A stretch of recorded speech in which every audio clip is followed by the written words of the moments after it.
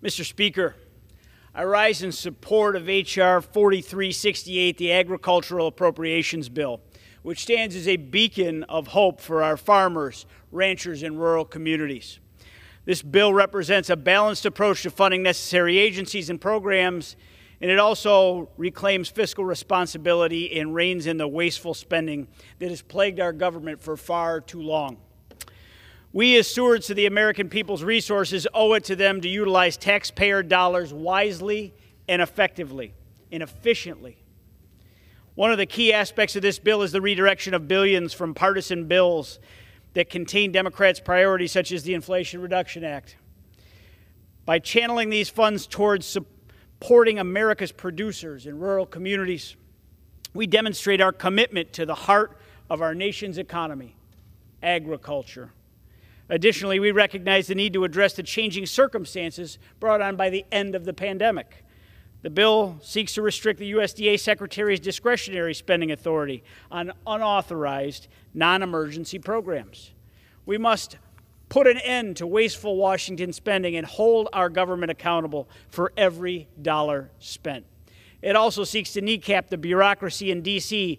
by empowering state and county offices, by directing USDA hiring efforts to assist producers in rural communities at the grassroots level.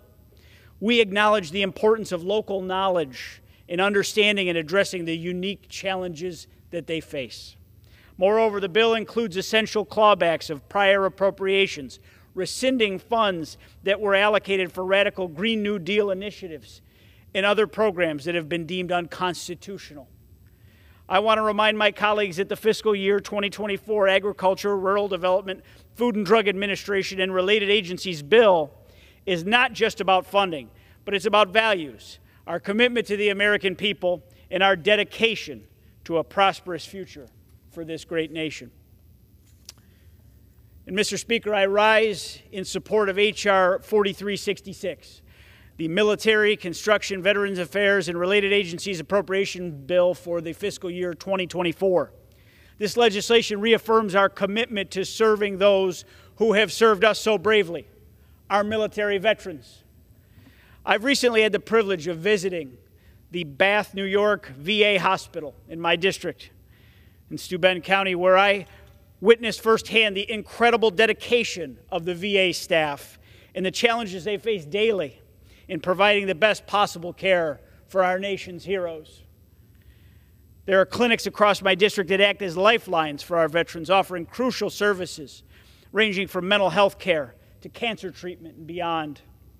These facilities are responsible for serving thousands of veterans and empowering them to heal, recover, and rebuild their lives. They deserve our unwavering support, especially in their darkest hours. And we can agree that caring for our veterans is not a partisan issue. I want to urge my colleagues to pass this legislation and secure the funds needed to uphold and strengthen our VA health care programs.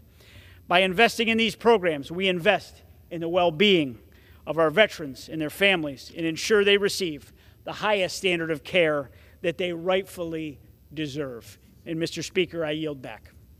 Chair recognizes